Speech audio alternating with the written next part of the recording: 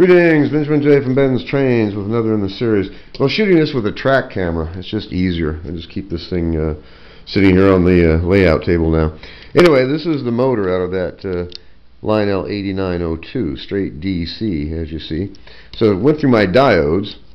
I'm out of diodes again. So I've taken two small diodes and wired them in parallel, as you see. So this is now technically a straight AC motor. To test it, we're going to put it on the inside rail. This is that de-rusted American Flyer track.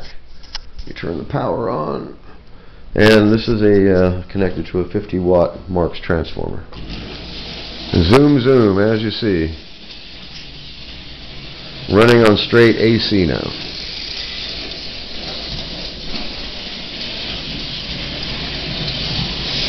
Well, running really well.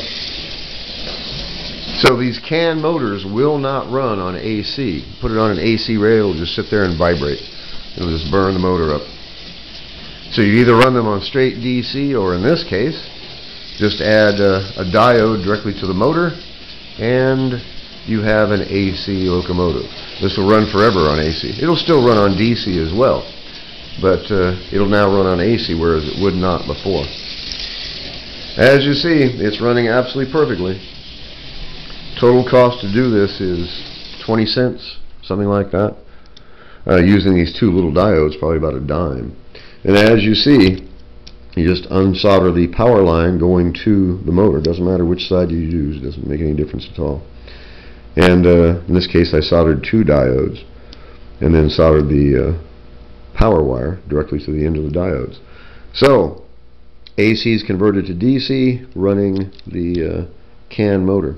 And in this case, running it really, really well. This thing needs to be lubricated now that it's out, and cleaned, of course. But the nice thing about it is it's up and running on AC.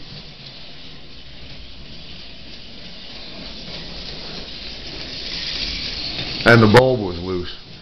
It takes a really, really small screw-in bulb. Anyway, it was loose in the socket, so I got that tightened up. Anyway, I'll put a few drops of oil on this. It has a clean contactor. It only has one, but it's clean. So it is technically ready to go. I'll get this reassembled, and I have an AC locomotive. I still have to repair the shell. But anyway, I just wanted to do a quick video on this. As always, if you have any questions, feel free to drop me an email, BENZTRAINZ@gmail.com.